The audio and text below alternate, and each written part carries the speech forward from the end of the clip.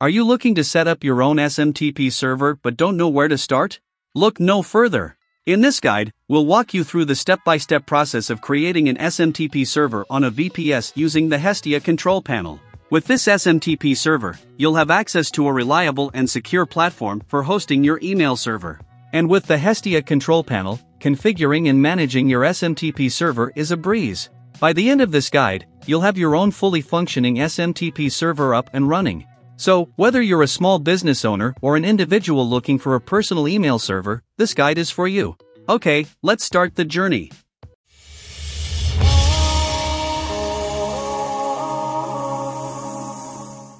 Step 1. Creating an instance on your server provider. The first thing you need to do is create a server to host this SMTP server. You can use any server provider for that. Check the article in the description if you want to find a cheap server provider. I am using the Oracle Cloud free tier to get a free server. Once you have signed up for your server provider account, the next step is to create an instance. An instance is a virtual machine that serves as the foundation for running your applications and services on the provider you choose.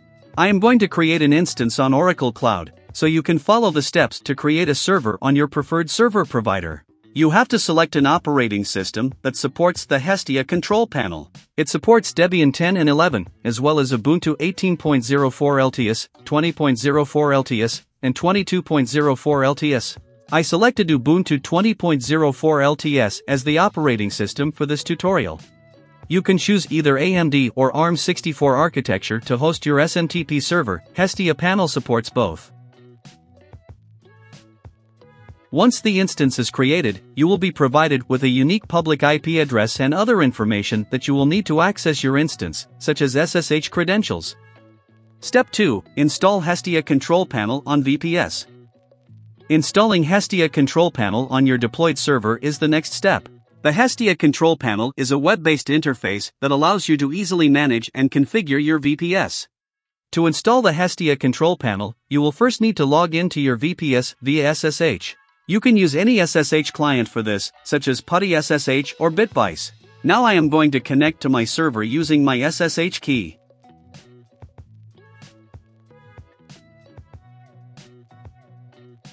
Okay, now I'm in. Check the full guide in the description for a better understanding. All of the steps are clearly written on it.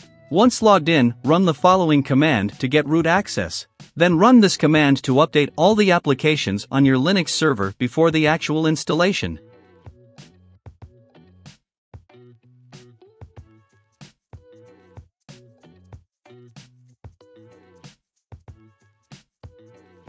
Next, run the following command to download the Hestia installer script. Then, execute the script by running this command.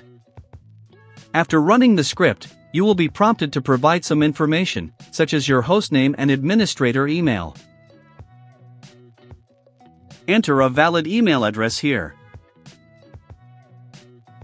Next, it asks you to submit a hostname for your server. It is better if you can use a hostname with a top-level domain name. It should be a subdomain. You can't have the root domain as the hostname. You can take a brief break while the entire installation is being completed. It takes a few minutes. I will speed up the video.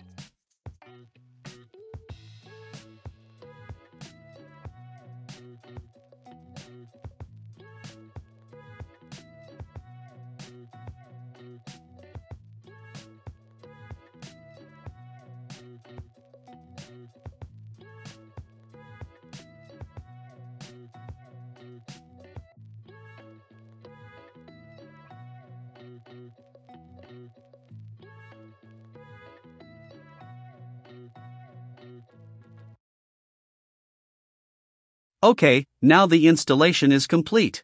At the end of the installation, it displayed the admin username and the password for Hestia panel. Copy them into a notepad.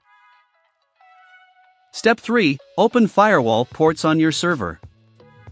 In order for your Hestia panel SMTP server to function properly, certain ports need to be open on your server's firewall. Specifically, ports 25, 465, and 587 need to be open for incoming and outgoing SMTP traffic. You should also open ports 8083, 443, and 80 for the Hestia panel web interface. Please check the article for a list of all required ports. This process may be slightly different depending on the server provider, but you can follow the same sequence. Go to the Firewall section of your server provider. Usually, it is on the Security section of the server. Then you have to add a new firewall rule to open these ports.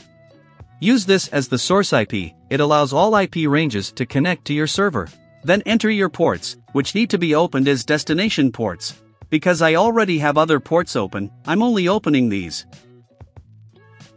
Step 4. Configure Hestia Panel Web Interface. After opening all the necessary ports, you can enter the Hestia web interface.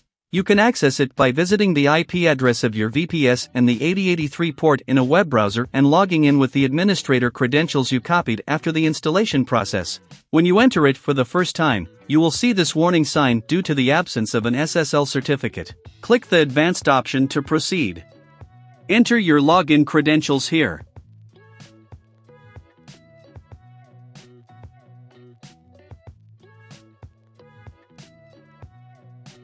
Okay, now you are in the Hestia control panel. Next, we have to add a new user before adding the domain name for the SMTP server. Click the Add User button, and you will be directed to this screen. Enter a username and the preferred nickname. You can use a generated password as well. It is better to note down these credentials. Change the role to administrator. After that, click on the Save button in the upper right corner. Okay, now you have successfully added a new administrator user to the Hestia panel. Step 5. Add a new domain to Hestia panel. You should add a top-level domain name to the Hestia panel to create an SMTP server. It is critical to include a top-level domain such as .com, .net, or .org to prevent emails from being routed to spam folders. If you want to buy a top-level domain name, check the article in the description. You can also use a free domain, but it is not suitable for a standard SMTP mail server.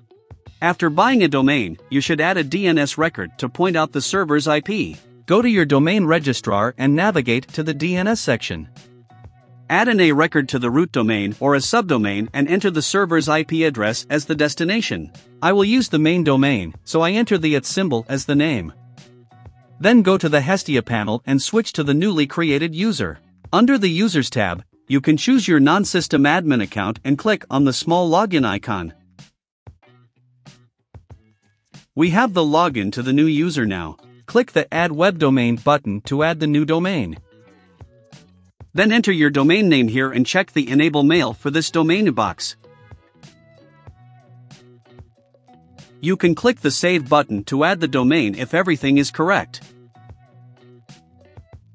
It has been successfully added to the system. Let's configure the SMTP server settings. Step 6. Add SMTP mail server certificate to DNS.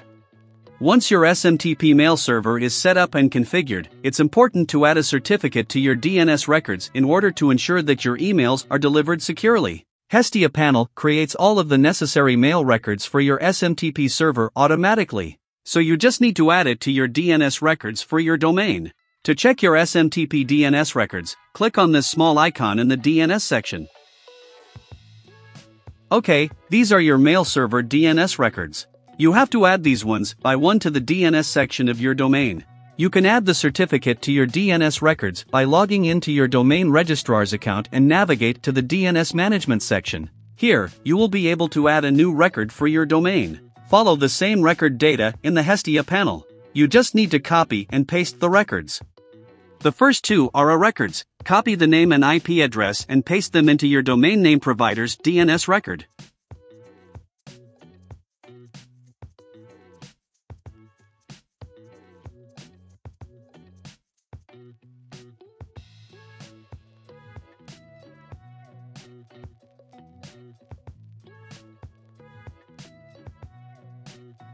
The third one is a MX record. You have to select the MX record in the DNS section and enter name, mail server, and priority.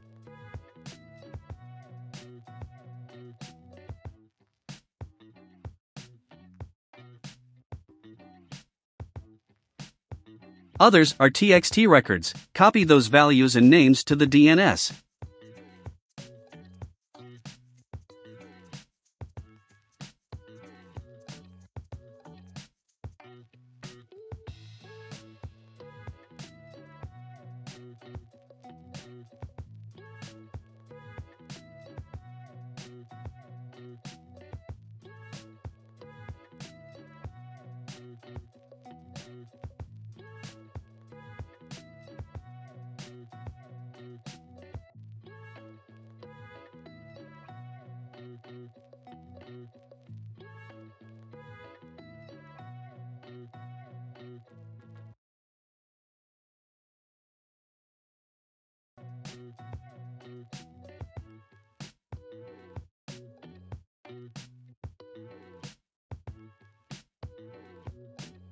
By adding the certificate to your DNS, you will be able to encrypt the email communication and protect your email from being intercepted by unauthorized parties. Okay, now you are finished with adding the mail certificate for your SMTP server. Step 7. Add mail user accounts. After navigating to the Mail section of the Hestia panel, then click the plus icon to add a new mail user to your SMTP server. In this window, enter a name for your account. The name you entered here is your email address for this mail server. You can use it to send and receive emails. You can either enter a strong password or use one generated here. Copy these credentials to the notepad. These ports, username, password, and mail server address are useful to send email and integrate with some applications. To add this user to the server, click the Save button after that. Step 8. Testing the SMTP server. After setting up and configuring your SMTP server, it's important to test it to ensure that it is working properly. To test the server, you can send an email to yourself or another recipient. I'm doing this with two web tools, the GMAS SMTP Mail Sender and the Mail Tester, to check the mail score of receiving emails. This will allow you to check the communication between the client and the server and troubleshoot any issues that may arise. The mail score is a measure of the overall quality and deliverability of an email. It takes into account a variety of factors, such as the sender's reputation, the domain, the email client, and the recipient's inbox. A high mail score indicates that your email is likely to be delivered to the recipient's inbox, while a low score may result in your email being blocked or sent to the spam folder. Okay, let's check your SMTP server. When you visit the Mail Tester website, you will see a temporary email like this, which you should copy and paste into GMAS Sender as the to email. You have to fill in this information form with previously copied mail user credentials. Enter the mail server, port number, username, password, and email address. As the port number, you can use the default SMTP port 25, or if it is blocked, use another port like 465.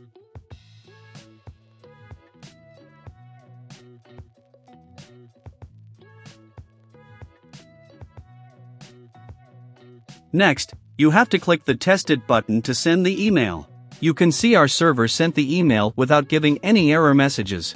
Now go to the Mail Tester and click the Check Your Score button. You will receive your mail score, and it will also give you information about troubleshooting your SMTP server and increasing your mail score. Because you can't set reverse DNS for our mail domain in the Oracle Cloud Free tier, this SMTP server gets a mail score of around 6. So it caused this huge drop in mail score. If you want 10 out of 10 score, use a premium VPS server. You can find cheap premium VPS providers in the article, check the description. Step 9. Check spam score of SMTP server. The spam score is a measure of how likely an email is to be considered as spam by email filters and clients. A high spam score can result in your emails being blocked or sent to the recipient's spam folder.